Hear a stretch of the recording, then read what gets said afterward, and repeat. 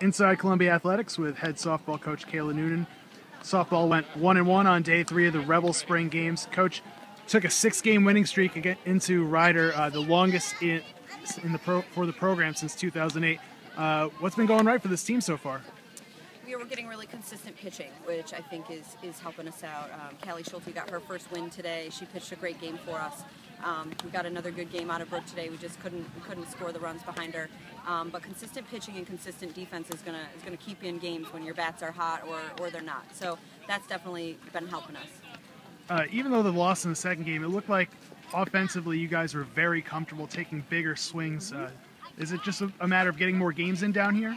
Yeah, I think that's definitely helping. I think the game before against Ryder, putting it together and slugging it out a little bit and giving them some confidence. You know, hitting is so much confidence. So I think that was really helpful into game 2. And, you know, we hit the ball hard. It wasn't necessarily falling in for us today. So, you know, we'll take the day off tomorrow and rest up a little bit and then get back at it on Tuesday. Thanks, Coach. Thanks.